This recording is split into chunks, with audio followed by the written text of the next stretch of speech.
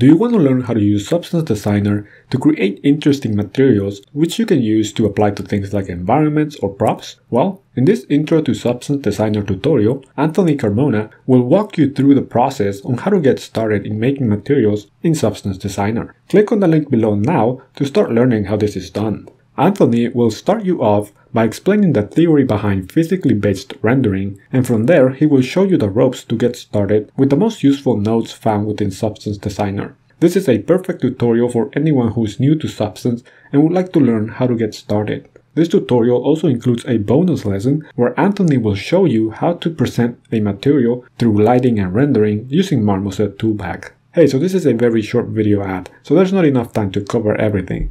Click on the link in the description now to get started.